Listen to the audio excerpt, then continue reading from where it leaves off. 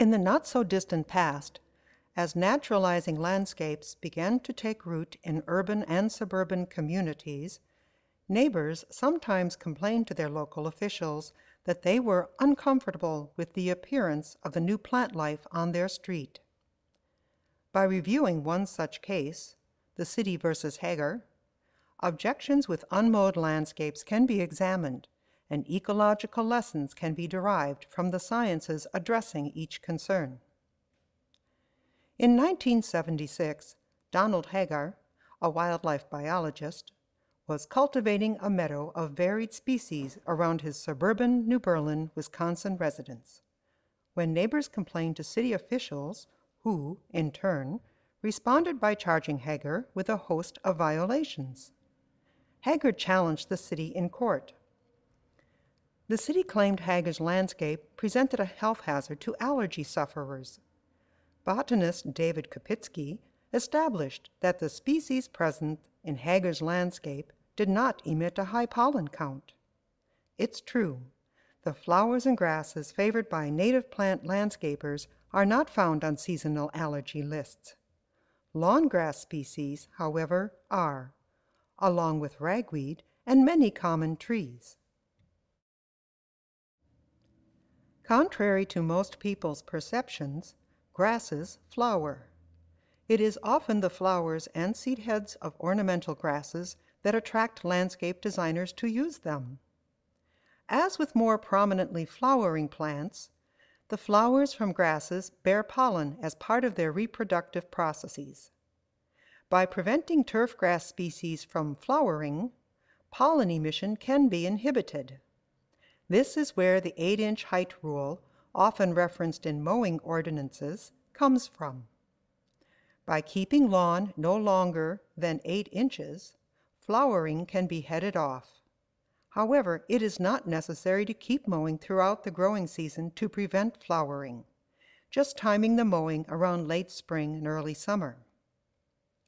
Although the idea that mowing to prevent pollen disbursement may appear to be the motivation for mowing regulations, if legislation is to be thorough and consistent, all of the other high pollen plants would face equal regulation. This notion was not lost on the judge in Donald Hager's court case, who questioned the city's logic and sincerity in attempting to enforce an ordinance against wind-borne pollen when the whole of the city was not being examined and indicted equally. Additional information about pollen has come to light in recent years. Some of the plants now bred for the nursery trade are contributing new loads to the pollen count. As noted by the Environmental Protection Agency and addressed in detail by Thomas Ogren in his books about allergy and plants, consumer demand for trees, shrubs, and other perennials which do not litter the landscape with seed, shells, or sprouts has led nurseries to sell male-only, pollen-rich plants of some varieties. Back to Hager's case. The city of New Berlin alleged that Hager's landscape was a health hazard because it would attract disease-carrying rats. Forrest Stearns, a University of Wisconsin faculty member and U.S. Forest Service researcher, proved rats cannot succeed in the naturalized garden. Deductive reasoning could have canceled out the very notion of rats flourishing amongst wildflowers. If rats could thrive in the natural landscape, then county, state, and national parks and conservation areas would be overrun. Rats are foragers, relying on the heavy caloric concentration of food associated with human habitation. The city also claimed Hager's vegetation presented a fire hazard. Since fire conditions differ from one part of the country to another, to question this threat is reasonable. Fortunately for Hager, this area of science offers calculations that relate plant moisture content, fuel load, rate of spread, duration of heat, flame length, topography, and fire transmittability. According to the testimony of U.S. Forest Service Representative David Seaberg and botany professor Philip Whitford, Hager's landscape presented no threat. Note that fire is one of the management tools used by landowners, land managers, and contractors for hire to restore and preserve the integrity of natural landscapes. Neighbors further argued that Hager's landscape, being different, damaged their property values. But satisfying the court that Hager's landscape aesthetic realistically imposed a measurable monetary detriment to the community did not hold up. Today, the notion that natural-looking landscapes reduce property values would be even more difficult to assert, as more and more upscale homes are landscaped with a conservation ethic. The outcome of New Berlin versus Hager is that the court found the city's assertions baseless, and Hager's landscape continued to flourish. What Donald Hager's neighbors didn't know back then is that his landscape would provide benefits to the community in the decades to come. Today, cities and counties surrounding Hager's neighborhood have come to advocate for what is known as rain gardens. With the occurrence of flooded basements and overwhelmed infrastructure due to an expansion in impermeable surfaces, that is, buildings and pavement, and because lawns are limited in their ability to absorb rainwater, city and county governments and university extension offices recommend homeowners devote a portion of their property to a garden where water can be retained and absorbed, ideally by deeply rooted native plants.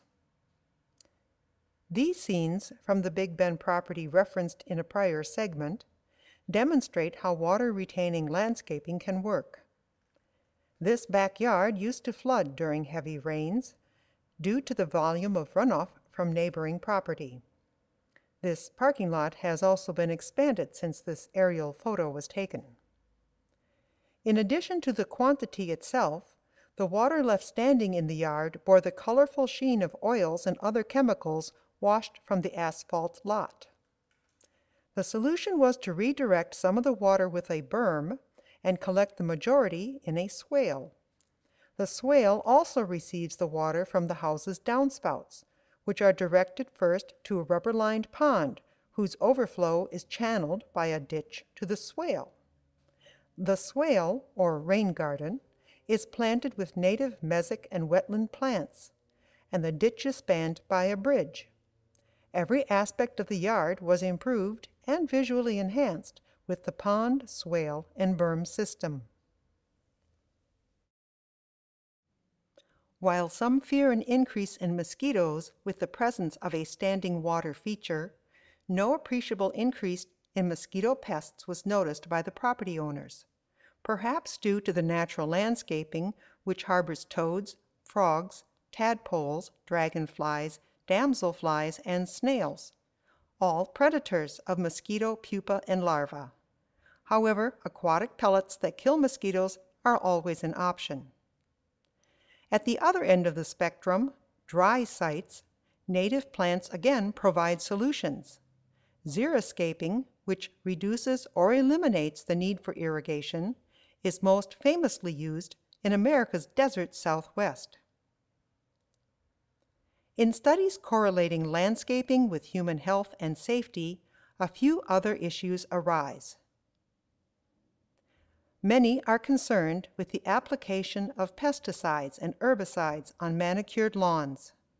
It is beyond the purview of this program to do more than acknowledge this issue and suggest individuals follow the research and act on their conscience. Unlike the ozone in Earth's stratosphere, which protects us from harmful UV radiation, ozone at ground level hampers breathing. Ground-level ozone is formed during warm weather when volatile organic compounds,